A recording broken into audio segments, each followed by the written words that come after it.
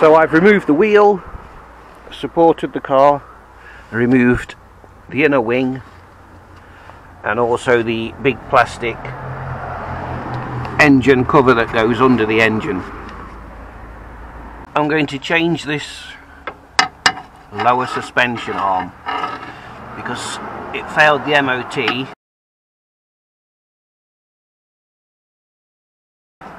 Apparently on this bush here. So I'm going to remove the entire arm. There's some nut, you have to undo these, which is 18mm. That down there. And there's also some there which are 16mm. So it's best to get 16mm spanner and socket, 18mm spanner and socket. So I shall loosen all of these nuts and then continue. So they're all loose now. I need to remove this strengthening thing. There should be 4 bolts, but I've got one missing. These are 13mm, and you also need to undo this, which is also 13mm. Now, this bolt there is a long one. You take this nut off and the bolt slides that way. Now, because this is here, it stops the bolt sliding backwards. All this is part of the radiator support. So you go to the front under the bumper. Looks like someone's taken this one off before, because there's a little square cut out and there's an 18mm nut that you take out, and then it allows you to manhandle this bar out of the way. So I shall remove that. It's also probably a good idea to move the ABS sensor wires out of the way.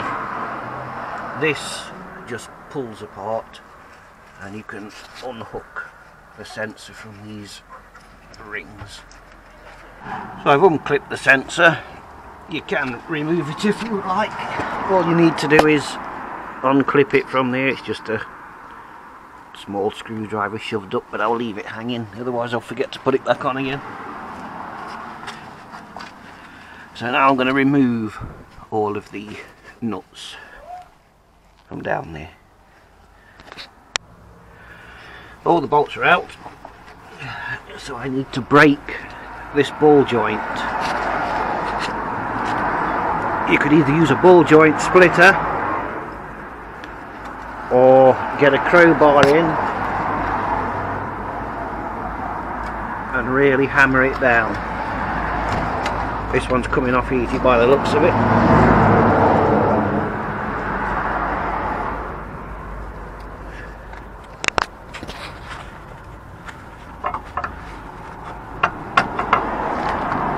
I'll need 2 hands. To get this long nut out, you need to move this bar out of the way so that the nut can slide far enough back. I'm just manhandling it with a crowbar. It doesn't need to come out all the way, just to about there.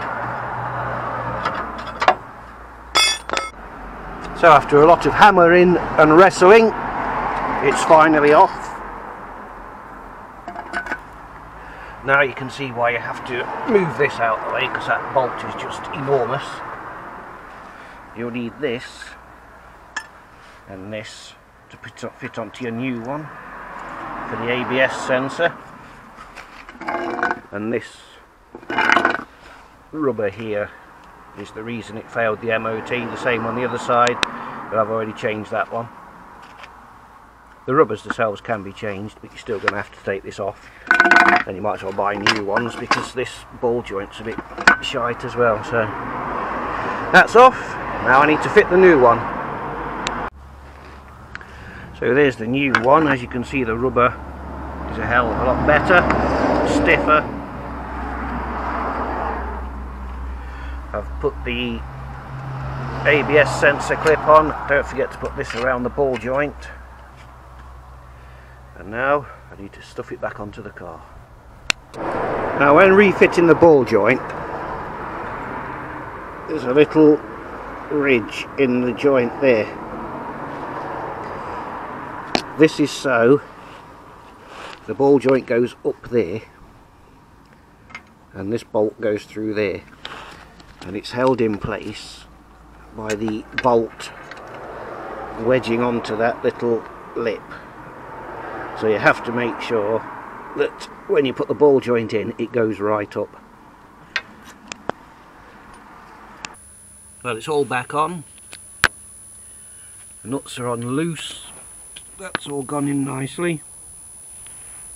Remembering to keep your ABS sensor bracket on. So now I've just got to go around and tighten up all the bolts to the correct tightening gubbins. Well, that's it all on. Hopefully I didn't forget anything. Nice new piece, nice and steady. It's taken me about 3 hours maybe, and that was with a stop for lunch. So now I need to put this wheel inner wing back on and the plastic underbelly. So it's all back together now, so all that's left to do is put the wheel on.